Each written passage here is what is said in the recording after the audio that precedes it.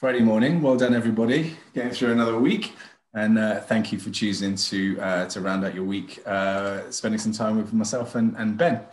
So before we get into introductions again and introduce Ben and allow him to introduce himself and his role, thank you so much for joining us on the breakfast session. I'll go through some of the housekeeping for if you've not joined before. We've been running these for a couple of years now, actually, offline and online, and had some kind of great guests over the time. We invite people who are really kind of making changes in the work that they're doing in brand marketing, and so I would say in Ben's is kind of crosses between marketing and proposition development. So I'm delighted to welcome Ben today. We're going to get into the chats in a minute, and we'll probably run for about half an hour to sort of 40 minutes. There absolutely will be an opportunity to ask questions, so please put those into the kind of Q&A.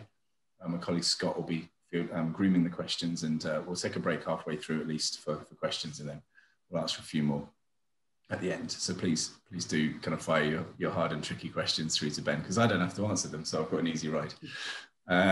We are recording. Hope everybody's okay with that. We record so that we can share it online afterwards. So if the drop off or you want to share it with your colleagues, please feel free to do so. You can find links on createfuture.com and on the YouTube.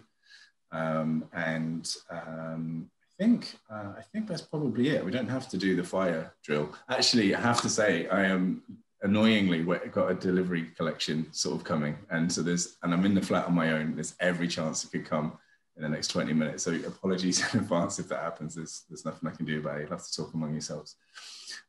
Great. Okay. So with all that out of the way, welcome to Ben. So. We've had a number of guests on this, some from Adidas and Penguin Random House, and Adidas, Penguin, Expedia in the past, and so on. And I'm delighted to add another client. They're not always clients, but I'm delighted to add a client this time in Standard Life Advice, and Ben, who we've worked with, Ben and Andy, for the last couple of years, I'd say now. Yeah, on and off over the last kind of couple of years, specifically helping to develop the Standard Life Advice proposition. So I'm delighted to join us. We're going to talk about everything about the kind of retirement advice space.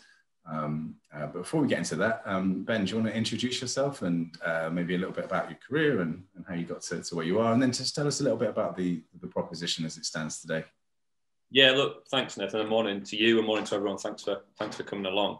So Ben Hampton. I work at Standard Life Aberdeen, and I lead effectively what's our retirement advice business, and that's really it's hopefully innovative, we think it is, and a kind of growing hybrid advice offer. So it's a combination of a human relationship is really, really important, but driving digitization and codification to kind of make it more accessible. That's what we're trying to do. We're trying to increase affordable access to financial advice for people probably at the time when they need it the most, which is about retirement and what's next, and how we deliver a plan for them for both the finances and really for what I call the life they've not yet lived. There's some of those emotional aspects which we'll come on to. So, I'm actually down in London, actually, for the benefits of home working. I'm at my wife's parents' house. We've been down, traveling a bit of virtual working, but based up in Edinburgh despite the accent, from Hull in Yorkshire. And I've been fortunate. I've had a kind of a decade of experience working in advice, workplace pensions, wealth management, at Standard Life Aberdeen, and the various guises we've been in, from strategy roles, proposition roles, distribution, marketing, then kind of advice, running a kind of an advice business. I've been fortunate probably in the kind of experiences I've had. I think I've loved being on the front line. Spent time within workplace employers and the kind of their pension scheme. So going to lots of different businesses and companies was fascinating. And then I was fortunate enough to have a stint as executive assistant to our CEO in the UK and Europe business. So look, fascinating to see how executives make decisions or don't make decisions sometimes. But it was fascinating nonetheless seeing how a business runs end to end. And the advice proposition is mainly a D2C offer, isn't it? You're at the moment. Yeah, totally. So look, the key thing for us is, and we'll probably cover this as kind of talk some of the questions we want to cover, Nathan, is it's really about helping customers and actually trying to do that direct consumer themselves. And it's in the challenge for some of this is advice isn't well known. So it's really about kind of direct consumer, whether that's referrals from other parts of our business or partners, actually acquiring them directly through various different forms of paid acquisition, actually. And that's kind of exciting, but also challenging at times. So it's kind of making it all stack up. Well, look, I'm because we've known each other a little while. I'm kind of really invested in this world of kind of retirement and some of the challenges that are facing the industry. And it was eye-opening for me over the last, working with yourselves and people like Hymans Robertson, another client, who really, kind of championing, trying to get people to engage with their retirement planning and more. And you kind of think it's something in the dim and distant future that you really don't need to worry about. And I was definitely in that camp. A few things happened to me kind of a couple of years ago. I got pneumonia a couple of years ago, got ill, gave me a bit of a health scare, got me thinking about like kind of provisions for thinking ahead. And obviously I'm kind of advanced. I was 47 yesterday. So the advancing years, and I read a great book called The 100-Year Life as well, which kind of definitely got me thinking in different terms about it. So all of those things have really been an education to me in terms of the importance of getting this right, but also, if we're going to touch on this, the fragile state, to be honest, of a lot of people's kind of finances when they, and it's not just down to their own individual responsibility. There's a lot of factors that contribute to that. Now, it's such an important part of people's lives. You would expect there to be a very healthy market for good advice for this. I read a great quote just very coincidentally this morning. Someone said there's a huge market for poor advice, but the market for good advice, you'd expect people to be knocking down your doors to get this sorted, but that's not always the case. So, why do you think the uptake of advice is sometimes quite low? Does it potentially have an image problem? What's contributing to this slightly head in the sands attitude sometimes? Yeah, look, I think all those things are really relevant. I think what I'd probably start with saying perception is reality. So that undeniably perception plays a key part. And let's be honest, the fact you're asking that question, and it's kind of a credible question, illustrates the challenge. I think it's an accessibility and awareness problem. Or look, let's say rather than a problem, we're all positive people on a Friday morning, an opportunity, so that's good. But I think the industry doesn't help itself. In the industry, the word advice means something very specific, with standards, rules, actually huge safeguards for the consumer compared to doing something alone. You think that maybe a bit off-putting? Yeah, the real world, in everyday language, advice is quite a general term. I think if everyone on the webinar now could just pause for a second and think, the last time someone, either you asked for it or they gave you or someone imparted you some advice from a friend or a neighbour, and depending on your friends, sometimes you don't even ask for that advice, but they give it anyway. None of you will have probably had any high expectations regarding the quality and the professionalism of it. To consumers, advice really just means help and support. I just don't believe customers naturally differentiate between the regulated and non-regulated forms of that support, even though the quality of that support varies wildly. So do you think, given that the advice is quite a broad term, do you think that there's but in general parlance, but then in terms of a product offering, it's quite specific, regulated? Do you think there needs to be maybe more of a spectrum of the way that people engage with around advice? Yeah, look, from the informal and self-serves through to sitting across a desk with somebody. Yeah, I think people ultimately don't know what it is, and I think if we come back to the industry talks about an advice gap. So we know the demand for help and support. If we talk about the retirement bit, which we're talking today, we know that usually it's a big part of your life. You thought it's the kind of thing you'd think, I might get a bit of help here for big decisions.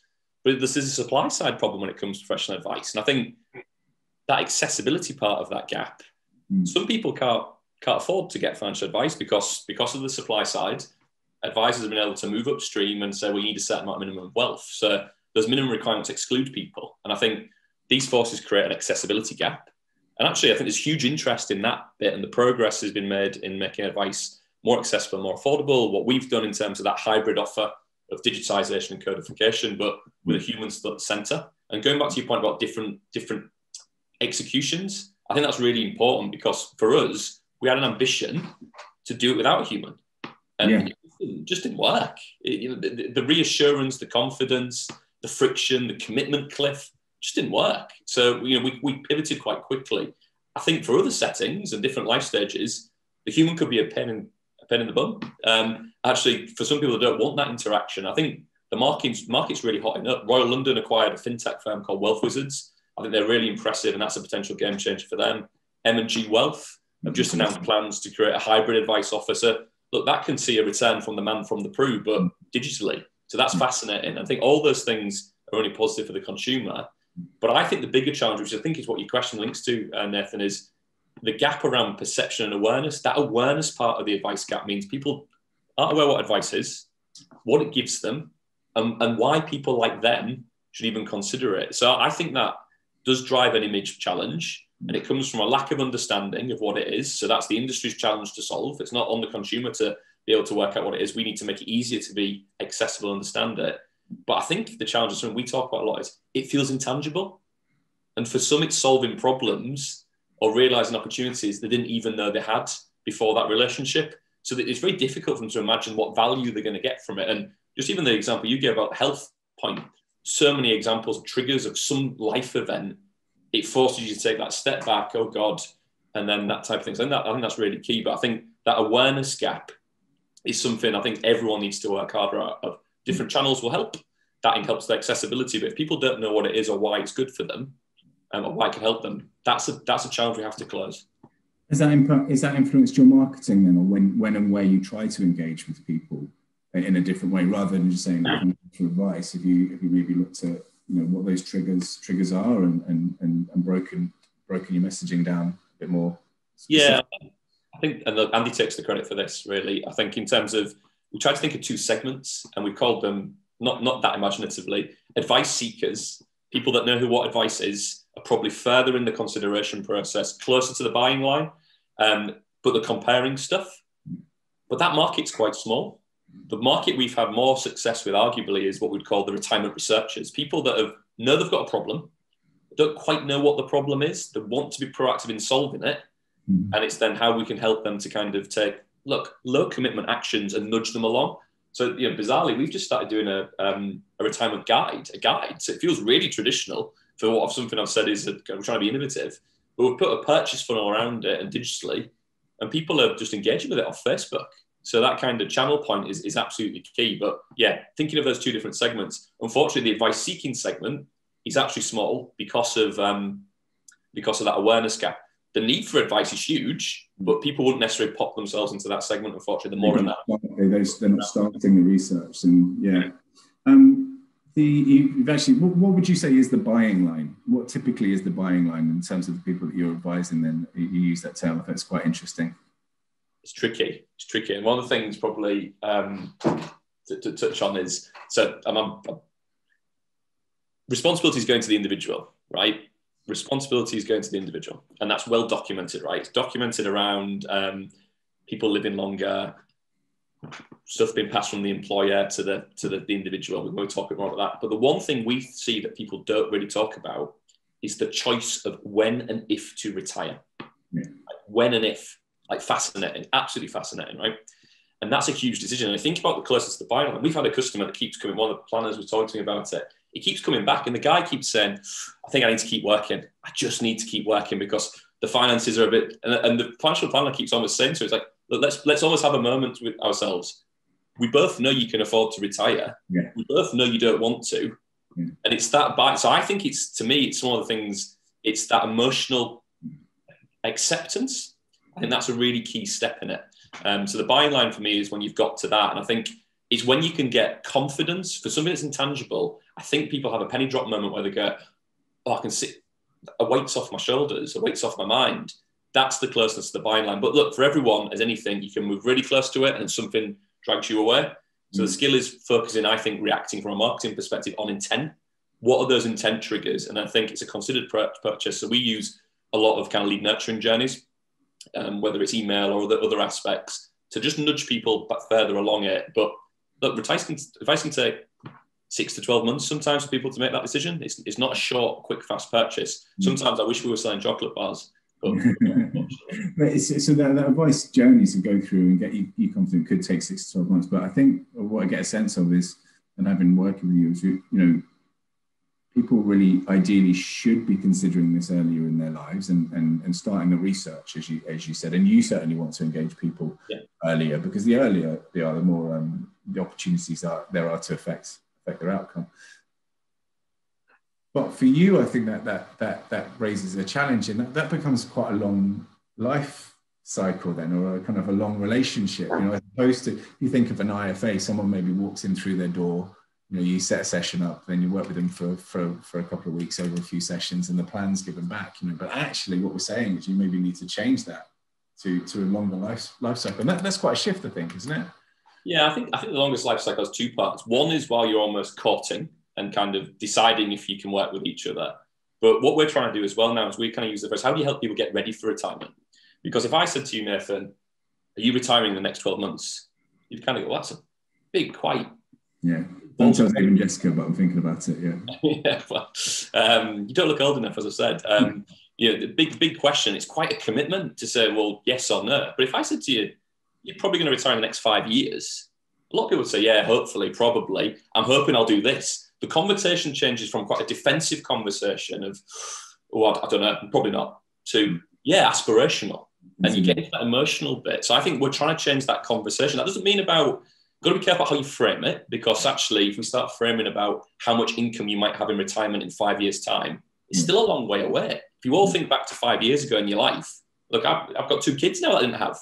A 5-year period in life is quite a long time.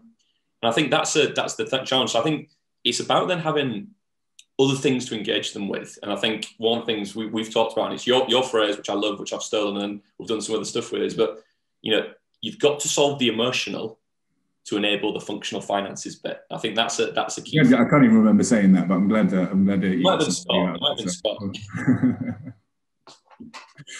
But no, we're going to definitely touch on some of that. I do remember where we came from, and it certainly came from, I think, a lot of the customer interviews we gave, where, as you say, a lot of them were kind of known issues and motive reasons people were given, but a lot of them you could see were just coming from people maybe just not feeling they had permission to retire yet when the finances were really, really in place. It was really, really interesting.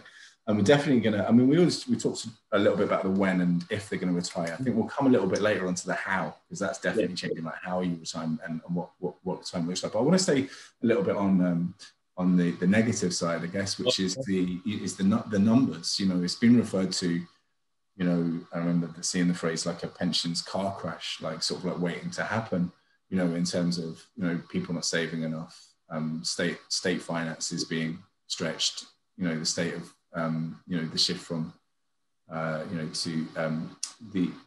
just the performance of kind of pension funds as well, and all of and then under saving. So all of these things, and aging life, longevity and increased health, all of these things coming together. Now, individuals do have a responsibility to save themselves. So why do you think people don't? And that covers why aren't people from their 20s through to their 60s? What psychologically things come into play, or economically? Yeah, look, I think.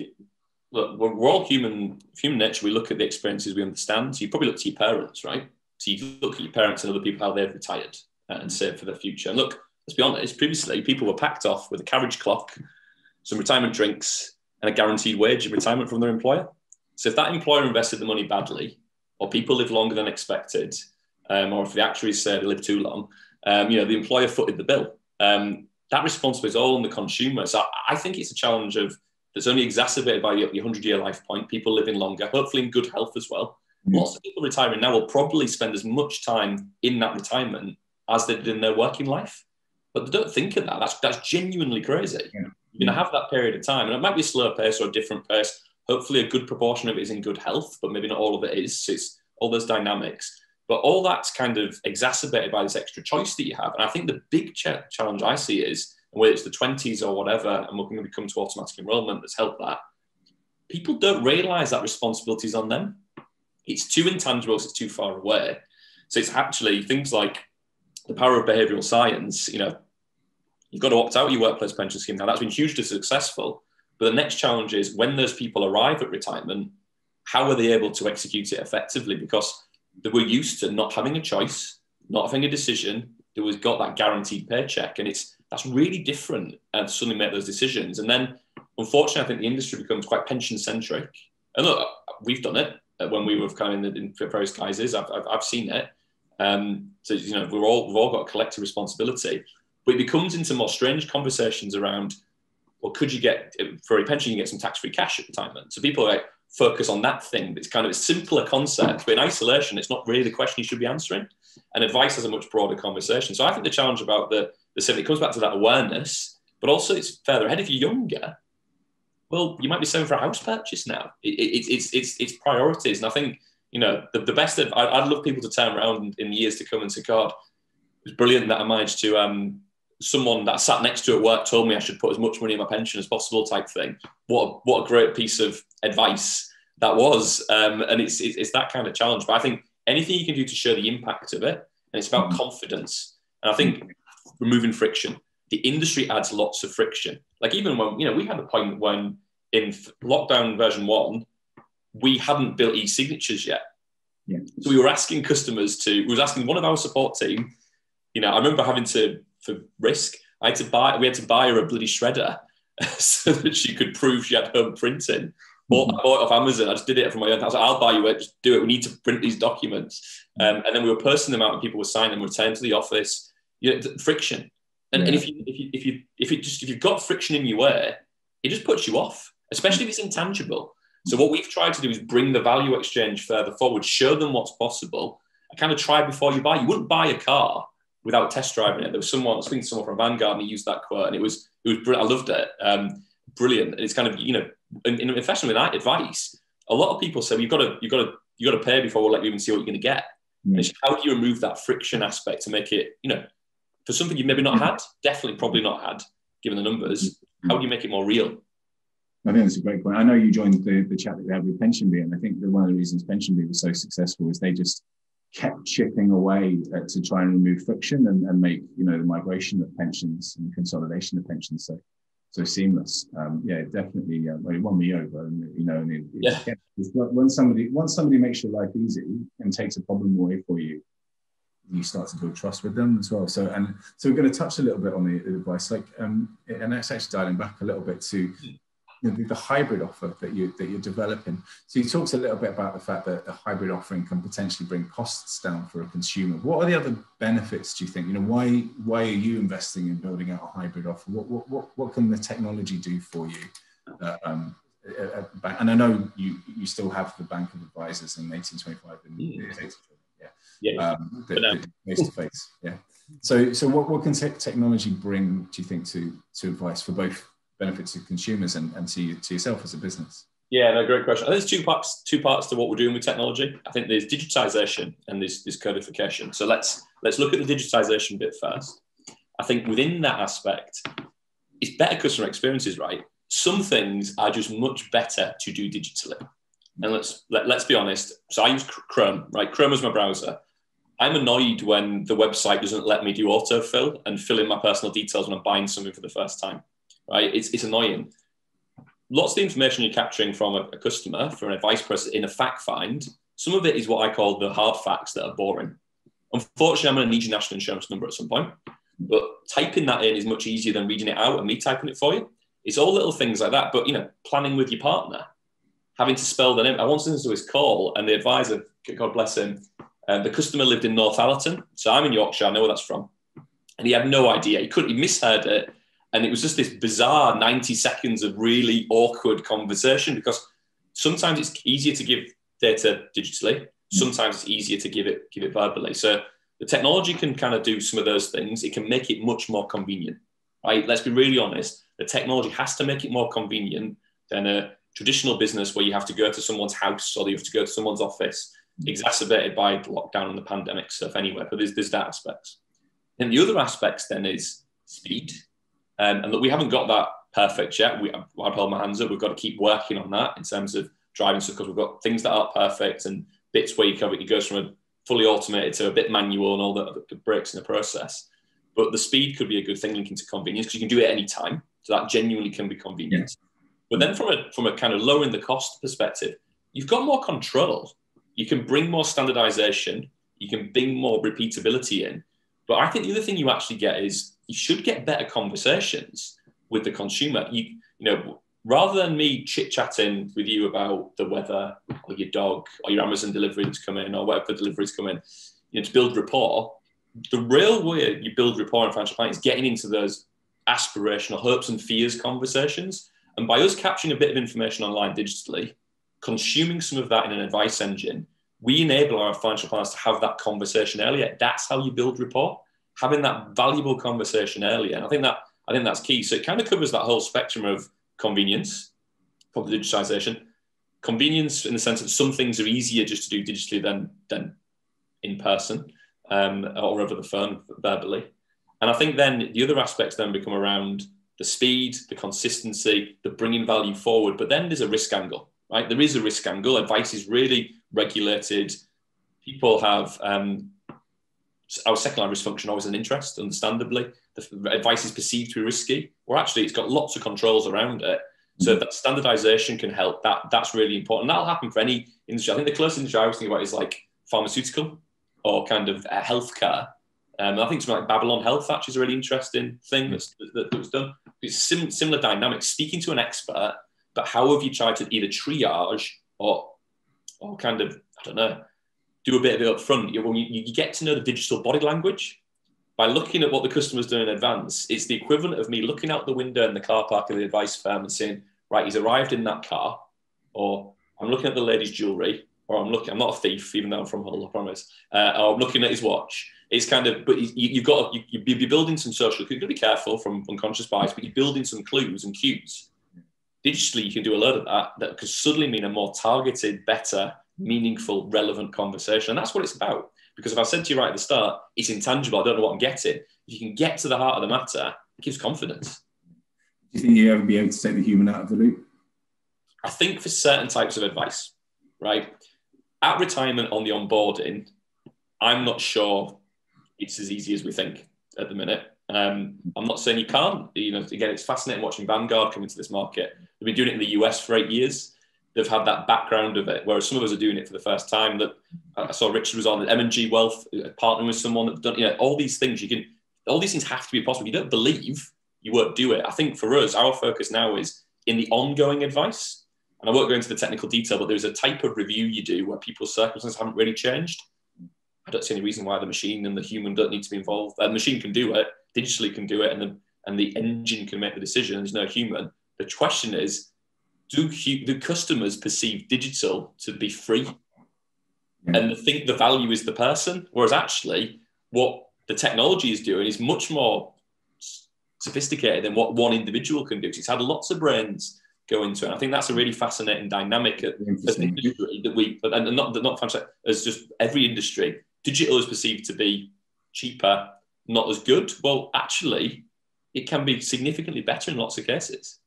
I think there's that perception, as you say, you want the rapport, you want the empathy and the trust, and it just popped up, and I can't open it up again, but Doug Brody was just made the point that, you won't build that rapport with a 28-year-old trying to build it with a 65-year-old. I think you kind of want that image of what I'm paying for this, I want years of experience and the trust and knowing someone's been through this before. That's a brilliant question, a brilliant observation. Actually, I was speaking to, when I first came into the role, spoke to one of our face-to-face financial advisors, and he was a young guy in his early 30s, late 20s. He looked young.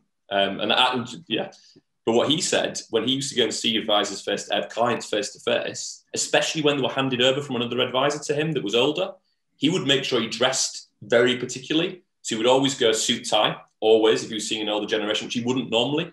For different people, it was fascinating because you're right. People have a perception again of what's required, and now the reality is these people, our advisors, like one of our advisors, John, and the people will be laughing at me. Look, he looks really young, and we use his face on it all the time.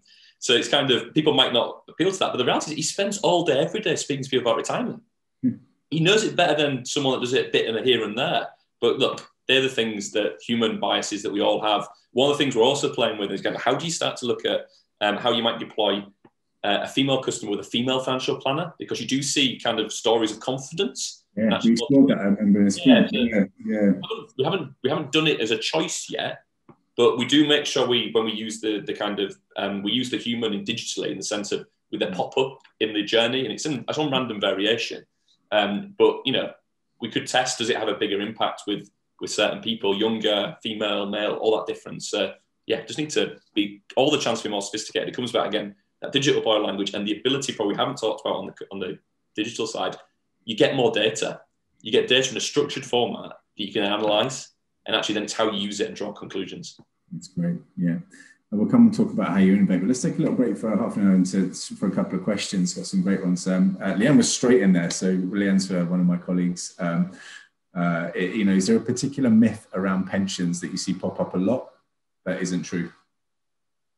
The fun. No. They are fun. The one I would say is that comes up all the time is people have this concept of tax-free cash. So 25% of your pension pot tax-free. And what people either say is, I have to take it.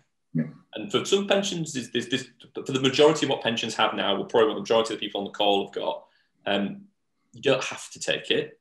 You don't have to take it in a wanna. That's another big one. People assume that, or if I'm going to take it, I have to take the full 25%. You don't. You don't have to do that. And that's not great necessarily from a tax planning perspective. You should feed it in at certain times, depending on your other sources of income. And I think the third one, and the more worrying one, is you get the other people where it's the phrase one of our advisors uses is intelligently misinformed. And it's not a criticism of the customers. They've done that bit of research. They are trying to cut through all this complexity. And then they say, well, I've heard about this tax-free cash. I know it's 25%. And then they say, can I take it every year? And you're like, well, no, unfortunately not. You've got a pot or an allowance and we can spread it. But it's just interesting. It's kind of a little bit of knowledge. And I think, it's the same as all of us. It's like, I always think when you're buying a washing machine's just broken, you're then suddenly an expert on spin cycles and all the, but normally you wouldn't be, or buying a duvet and you know about togs. It's industry jargon. And it's how do you make sure from a financial advice perspective, a pension perspective, a retirement perspective, you can cut through it and help customers make decisions. The challenge, I think, is from the industry, pension providers don't often always give advice, some do. And it's how you get that blend of decision support for help and support. But the difference between guidance and advice for me is guidance can tell you what you could do, and advice tells you what you should do. And I think that should is so important, that can make such a big difference. You don't have to do it, but at least someone giving you an opinion that should be relevant and suitable to what you're trying to achieve. I have another question from Graham Carmichael, M&G, obviously looking to get some tips. What do we think ongoing advice will look like in a digital world? And we touched on this a little bit. I think this idea of taking it from an event through to a service, I guess, and something that's maybe with you through some of these, through these life stages. Is there a product there or a service? Do we think, and how much of a digital component might there be to that? In the ongoing service, ongoing advice. I think different life stages, right? So I think for us in retirement and drawing down an income, and that income can move up and down based on the performance of where it's invested. I think it is important to kind of have an ongoing service, right? The nature of those touch points could be quite different. And that's why we're kind of thinking about actually what we would call, rather than, advisors have to meet certain rules and make sure they can justify their ongoing advice fee. And this is maybe sometimes where the reputation is bad, because sometimes nothing really changes, but you've got someone on hand to deal with it if it does. And what we want to try and do is through a way, because of the technology, we've got a greater view of when it's more likely to be a significant change. It's not like AI or anything. It's just we've planned out. You were planning to spend extra money for your golden wedding anniversary. You were planning to do part-time work, and actually you think you're going to stop in 3 years. So there's these more uncertain events. And I think what we want to try and do is dial up or dial down the kind of the nature of the interaction, because it's sometimes a one-size-fits-all. Well, nothing's changed. We're still going to come and speak to you because that's how we're justifying our service. Whereas actually, really, if we can justify our service and make sure the plan is up to date, I think one of the questions, it's a quote that I've kind of got in my notes, which I love: retirement does not equal pensions. I am absolutely on you with that. I totally agree. And I think it's how do you manage those things, because things can change in your life. But I think there's a more opportunity in the ongoing service to do digital stuff. But the issue comes back to what we talked about before around, do people think the human is the value bit? And like we're genuinely having a conversation around, do we need to slow it down? You might have already worked out the answer from a data capture, consume the information, nothing's really changed. We know the plan's still suitable and appropriate and ongoing. Should we put a false kind of, we're going to wait to look at it, I'm going to come back to you with your updated report in a few days, almost to kind of a bit of theatre. Now, we're not trying to mislead customers, but that actually might be a perverse thing where it gives more confidence. So we're trying to look at things that, and it might be completely flawed thinking, might be completely flawed, we're just trying to think of some of those kind of different opportunities potentially. I think riffing a little on Reece Nielsen asked some questions. We covered some of his earlier points, but I think, he was saying, retirement doesn't equal pensions and vice versa. But there's a question there, I think, about, I guess the appropriateness of the products that the advice that you can offer, given the complexity of what retirement is now, no two retirements are alike. Is the advice product fit for purpose? Can you cope with all of this, the divergent possibilities? And are the products behind the advice, still appropriate these days? Do we think for the fast changing nature of what retirement is today? Yeah, I think the kind of underlying product set and the underlying regulations haven't really innovated a lot. I think the regulator knows that. They've had a few calls for kind of inputs. You could probably argue that the rules are analog rules for a digital world, if I'm honest. So it's how do you deal with that? I think the product set hasn't changed, but I don't think that's necessarily a problem, because what you need to have is a broad enough view. That pension, retirement doesn't equal pension. What we're trying to factor into a retirement plan is part-time working. Maybe you've got somebody lucky enough to have some rental income. Maybe you're going to have an inheritance or downsize in the future. These things aren't financial products, but they're going to have such a driver on the overall way you shape that income that you take from a product or invest money is absolutely key. So I think it does vary. I think there could be more innovation in the underlying products. I think guarantees have a role to play, which they haven't for a long time. People have moved away from annuities potentially. I think that'll come back. But I think the other thing is you get your state pension, right? Your state pension's your underpin. But it's how you deal with that bit that we call the bridging period. I think that's where our service is really strong. That kind of period before my state pensions come in, I might be part-time working, so I've got a source of income. What's the most tax-efficient way to access my savings, my life savings, and kind of drive that out? Right. We've got so many great questions, and we've already gone wildly off scripts, Ben. Not we really had a script, but still, there's a couple. One I do want to cover, because this again a particular bugbear of mine. Is marketing and marketing to the over 50s, and the way that over 50s are represented in marketing. And it's not just in financial services, but financial services have typically been pretty bad at it. So the over 50s have 70% of the wealth in the UK. And I remember reading a couple of years back that only 5% of marketing spend is directed at them. So that for one, they're a massively underserved segment. And then when you do see a lot of the messages, it's normally about, you're going to get old, you're going to get ill, you're going to die, or the only thing that's going to be of interest in your life is your grandkids. Now, obviously, everybody loves their grandkids, but it's not the only thing that's going on in their lives. So what's your view on how to engage in this really important and diverse market? And what did you learn, I guess, in terms of in your recent class of 2021 survey about the lives that this segment's living? Maybe wasn't this bucked the stereotypical trends. Yeah, look, so I'll come to the class. I'll explain what the class of 2021 research is and kind of come to that. I think just pick on your first point around the old piece. I think you've got to solve that emotional to enable the functional, and the functional from the industry, the focus is very much that functional. And I think because people hear directly from their pension providers with let's be honest, a pension-centric message, it risks coming across as old. And I think one of the things we found in the research, actually, the class of research, was 1 in 3 people that were retiring. A worry for that 1 in 3 was the act of retiring, they would then be perceived to be old. Like that in itself was a problem. That was putting them off. That was a worry.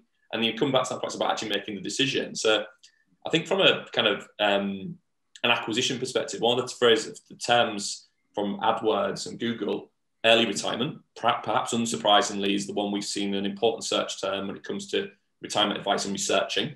Because it's probably got typically more an aspirational intent to get your retirement wish list and start exploring that life you've not yet lived. So I think we've just got to be careful that we don't stereotypically do something. But I will caveat that with, and I hate this, but it's cliche, right? But it keeps coming up, and it's kind of, I find it annoying, right? But cliche keeps coming up.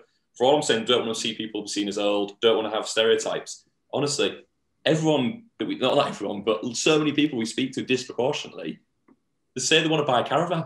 And I can't get over it. It's like it came up with some user testing right at the start of the program, and it just keeps coming up with customers now. So I think with all this chat around Portugal and green, amber, and red lists and all that stuff, well, the whole industries are struggling everywhere. Aviation, bloody hell, the caravan and motorhome industry is booming. It's put your money in caravans. It's bizarre. So I think the over 50s are an interesting bunch. They are old, considering how long they're expected to live and how long they could spend in that next phase. But look, let's just look at that class of 2021 research, because what we did was, just for people to give some context to it, was we surveyed people, 1,000 people who would retired in 2020, and obviously a strange year, and 1,000 people planning to retire in 2021, and what we call our class of report. So we'll follow each year the sentiments, their feelings, and the challenges of people retiring in those years, those cohorts or those classes, like an American kind of graduation type thing. And I have to be honest, I felt really privileged reading some of the free text, verbatim comments. There was one of the questions for the people that retired in 2020. We said, what would be your advice to someone retiring in the next 12 months? And again, advice, not financial advice, not regulated advice, just tips, hints and tricks. And we had over, from 1,000 people, so it wasn't a mandatory question, we had over 800 free text responses. So what a conversion kind of response. People were always willing to give their opinion, I suppose, but it was so insightful. There were so many things of do it, positive stuff, seize the day type, although I have to admit there was a personal favourite, a beautiful type of carpet diem rather than carpet. That was a good one. But for me, the biggest aspect was the emotional element, the positive anticipation, but also that genuine apprehensions from some, and the importance of having a plan, and a plan being across emotional, physical, and financial. And the physical bit's about being active, often health related, but some of the things they want to do, it's not like, I'm just going to go, gardening still comes up, right? There's still some stereotypical stuff, being closer to nature, but there's lots of active stuff still coming up as well in terms of what they want to do at the time. But I think one element, it's so important just having, can't just have one part of it, you need to have a few things within it. And I think that's where, we haven't really touched on it yet, but part-time work is so key. Whether part-time work is paid or unpaid, actually, I think that's a really fascinating thing, because knowing whether you're doing part-time work, whether paid or unpaid, for your finances, and this is why I'm such a big believer it's been included in the financial plan. Knowing if you're doing it because you need it for your finances, to your retirement plan to stack up. And actually, you might be doing it because you need the money, or you might be doing it because you can't afford to work full time because health, caring commitments with grandkids potentially, or other caring commitments. Or are you doing the part-time work, paid or unpaid, purely for stimulation, enjoyment, and that genuinely the paycheck is an afterthought? And I think by having the financial planner and the financial advice be able to know, you look at that and you know the reason why. If you know the primary driver is that social interaction, that purpose, that mental stimulation, well, actually, it's the emotional aspects. And you having that huge understanding and clarity and confidence gives you freeing flexibility to act if you stopped enjoying it for any reason. Now, imagine all of us, right? We've all had days, and I'm worried now some of my team are on this call. They've all had days where they've had my boss to do my head in, I'm going to pack it all in. Imagine knowing you could just pack it all in. It takes the pressure off, the stress, and actually, that was what a difference that can make. So part-time work for me is something that I think could make a huge difference to consumers and that over 50s group. The challenge I would have is, and I'm doing a talk on Tuesday with the Pension and Lifetime Savings Association, the challenge I would throw to employers is, I don't think employers are set up to do it. I think they give it a bit of lip service, that we support flexible working, we support transition. Maybe we can change through this year, that maybe we'll see some more flexibility in the workplace. We're coming up on time, and there's couple of questions I want to get off pretty quickly, I think, and then we'll close off with another couple of questions. So one is like innovation. I genuinely feel what you guys are doing and attempting to do is innovative and pushing the product. Is there much innovation in your space? Are you seeing much innovation in your space? And also how any tips and tricks to innovate in a quite a governed and in Standard Life Aberdeen, let's just be honest, a behemoth of an organisation. How do you innovate, and what's driving innovation for you? Yeah, let's do the second part of that question first. So I think it's about having the confidence to be progressive, having trust in each other that some things will fail, and really importantly, acknowledging that they've failed. It's not a blame game, but it's so important to do the acknowledgement part, because then you've concluded that something was learned. And otherwise, you end up going through a cycle and you say, oh, we'll do an idea that was pretty much the same as the other one, because you've not naturally concluded and looked at your data enough. So it does come down to materiality and knowing sometimes that you need to break the rules a bit. And look, you've worked with them. Some of my team want to do that more than others. And look, I love working with them. But the challenge I have is creating an environment to let them do it effectively, because their intentions are always based on ambition and progressiveness. They're not trying to do something dodgy, but it's kind of how you navigate that large organization. I think there's kind of disciplines you'd want from a startup that, let's not pretend you are a startup. In a big company, you're not, but you can do some of the disciplines. So I think things are, put your offer in the hand of your customers quickly, listen to what they're saying and doing, also what they're not doing. Do user testing, do UX research. We use a UX researcher, which I think is great, but God, I used to hate the meetings with him, because he'd tell you this stuff and holds this mirror right in your face, and you're like, oh, David, by any chance? David Hamill, yeah. but I used to hate them. Me and Andy used to go, oh, apprehension, but yeah, it doesn't hold back. The difference, such difference to us. That was really important. I think look at their live user journeys, that digital boy language, whether it's full story or other kit. And for me, having previously done client-facing roles, I'm a massive fan of listening to the practitioners that are on the front line, on the coalface, speaking to customers every day. Yeah.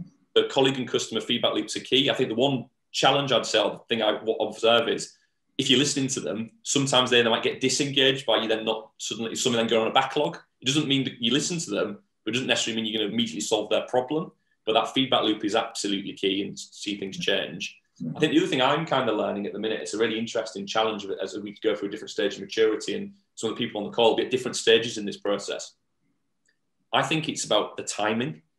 When is the timing of your progressive idea or innovation pitched in terms of that stage of maturity, or what the competitive environment is doing?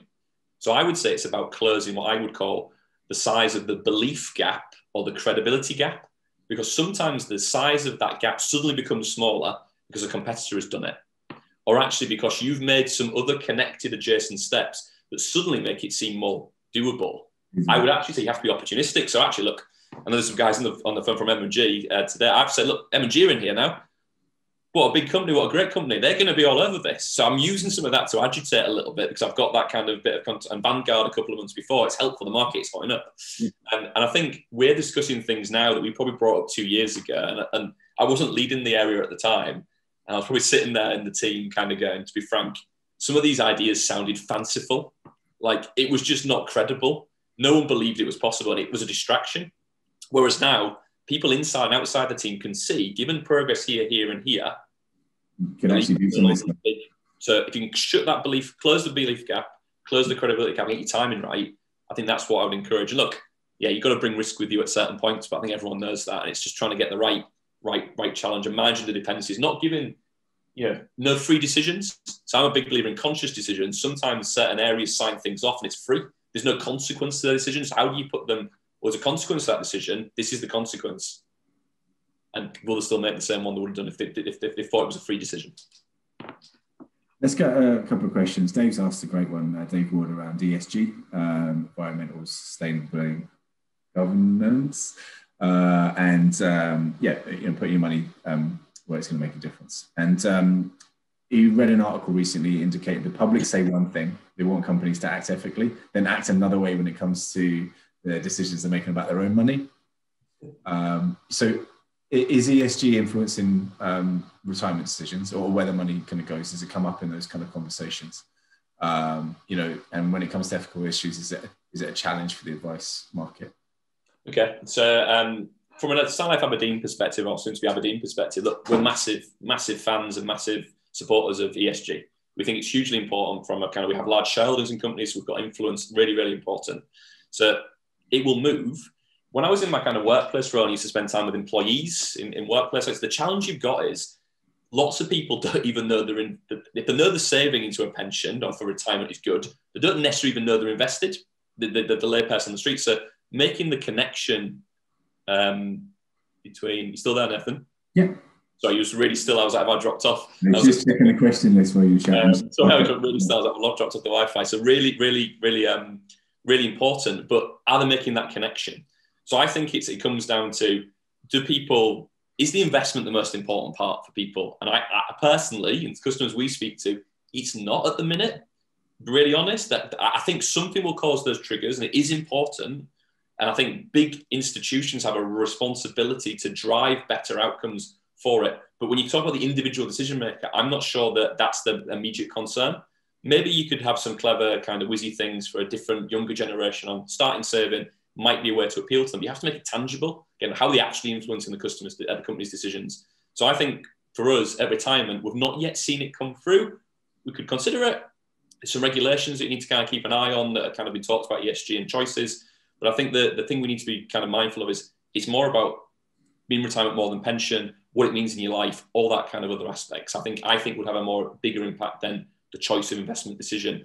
But look, we all want to feel warm and fuzzy about ourselves, but we all convince ourselves we're all not rational, right? We'll convince ourselves, well, I'm going to buy that for me because it's good, but it's a flawed argument from your previous purchase that you've decided for. So we just need to be realistic of that. I think we're all complex characters, but look, institutions I think have a huge role to play. I'm not yet seeing it come through to the individual, but that doesn't mean it won't come. And it's going to be what causes that trigger. Brilliant. I think we'll nearly wrap up. We always ask everybody about, we strong believers in healthy, happy teams. You can't get anything done, unless you're kind of working well together. So at Create Future, we do a lot to try and work closely with the clients and also to invest in that in our teams to keep them healthy and happy. What have you been doing over the last 12 months? To kind of keep people healthy, happy, motivated, and moving the product forward, through this period of disruption. Yeah, it's been funny. Like, we were a co-located cross-functional team. I don't think let's all never see each other in person for a year and all work from home was probably top of our list for increasing productivity and innovation. But I think the guys have done really well. There was initial friction about access initially, but I think a couple of things I think they did. And I think what I would describe it as, how do you get the impromptu and the informal? That's the bit that's been hard to create. And how do you recreate that? That's so powerful because the impromptu and informal are the things that give you the boost. It's the coffee filter or wandering to the canteen. It's the boost you get. It's the laugh. It's the energy. It's the great idea. It's the connection. How do you create that? And I think the nature of being remote, you have to effectively have a little bit more formality because you've got to at least tell people the time to turn up. So it's by nature, it's got a meeting invite for even for the informal thing. So the guys are doing great at the start, which was we used a bit of kit called Whereby, and we just set up a room that was called the Coffee Lounge. And people could just wander into it, dial into the video call, just have a chat, 15 minutes, 9:15 on a couple of mornings in a week. So that was great. But again, it's how do you keep things fresh? And those things were on the course. I think the other thing we did was we made sure we had time in the day, tried to encourage people not to have meetings so they could get outside in the light. Most of the team are based in Scotland. That time period of light isn't long. That, Nathan. You've got to get out in the daylight. So there's all those aspects. So I think we've done those things. I think going forward, the really hard thing is people have got different preferences now. Yeah. Like some spend on life stage want to work from home. Some want to be desperate to be in the office. And I think we've all got to be really cognizant of what do other people think and avoid any unconscious bias. I have a massive fear of suddenly seeing this meeting that will be 4 people in the office sat at desks within earshot of each other, having to go on mute on Teams with one other person at home because 4 are in the office and 1 are at home. And actually the 4 in the office thinking, why the hell have we come in? So I think you have to be really clear about for what environment, for what task you kind of solve. And I think being really organised when the right people are in the environment in an office or not.